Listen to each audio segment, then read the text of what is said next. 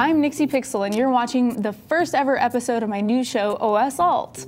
I will be your tour guide on our journey through the good, bad, and ugly of open source. Today we look at alternatives to the ever-popular Microsoft Windows operating system. Since the 80s, Windows have been booting up desktops, increasing productivity, powering games, helping businesses run, and creating untold numbers of crashes, as well as raping our wallets. We are using Linux daily to up our productivity, so up yours. The most recent stable version is Windows 7. We like it because it enables us to run all of our software that we need for our tasks, be they for business, personal use, or gaming.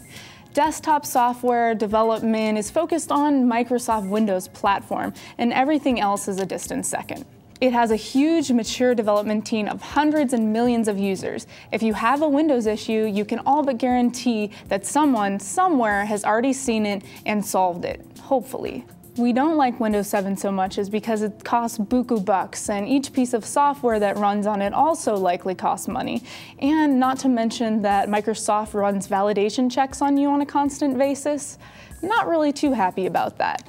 It tends to be unstable and insecure because you have thousands of different viruses, lots of prawn with lots of viruses, and yeah, we'll just don't even have to talk about the blue screens of death.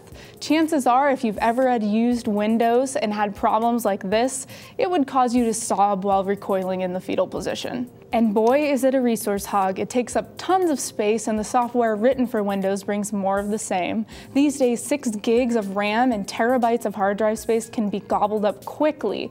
Not to mention, without major tweaks to the OS, you can't really customize Windows to at least my liking that well. Our choices are pretty limited. My favorite open source alternative for those looking to switch from Microsoft Windows is a Linux distro called Linux Mint.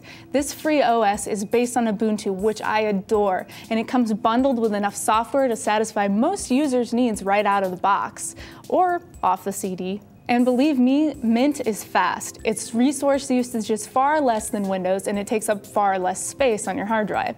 Now, it may be a little tough for some users to install in Windows, but once you have installed it, it's far more stable, and you'll never have to be worried about trolling your prawn again. No viruses. You don't have a multi-billion-dollar corporation supporting you if things go wrong, but Linux Mint and Ubuntu communities are ginormous, with teams created just to help new users with the problems they face starting out on a new operating system.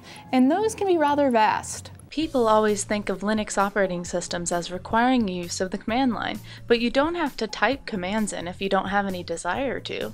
Many users just do because some things are quicker to do this way. Software is incredibly easy to install in Linux Mint. Go to the software manager, pick what you want, and it will download and install for you.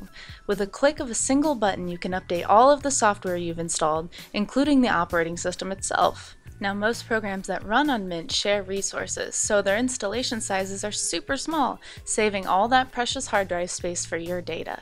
While I think Mint looks great when you first install it, the options for customization go way beyond what you can do with Windows, if you desire to change it, of course. The real negatives to switching to a Linux-based OS are the lack of specialized software and current games. Because Linux holds so little of the desktop market share, around 1% to 2%, few software developers write programs to run on it. So where Linux Mint is behind is the access to high-end applications such as multimedia productions, computer-aided design, and of course the latest games, sad face. In many cases, open source alternatives exist to do some of the same things, but they can be very lacking in terms of features and maturity. Overall, I give Mint a 4 to 5 stars as an alternative for Windows. For the majority of casual computer users who just want to do the run-of-the-mill stuff like surf the web, watch videos, check email, and play some web-based games, using social media, Linux Mint is perfect for that. What prevents me from switching over completely is the lack of support for the latest games and specialized software, such as video editing. If you want to try it but are worried about giving up Windows, do what I do. Install Mint side by side with Windows, giving you an option at boot on what you want to use. The latest version of Linux Mint is 12, codenamed Lisa, and you can download it for free here. Leave a comment below of what you'd like to see on my new show for a chance to win a Crash Plan Plus membership. Crash Plan lets you automatically back up your hard drive to another computer. The version you'll get, Crash Plan Plus, offers secure cloud storage in addition to local backups and continuous minute-by-minute backups. You know what they say, you gotta back up, then back up your backup, then back up again. I'll announce the winner in next week's episode of OS Alt. Talk nerdy to you later. Great. Oops, sorry, mister.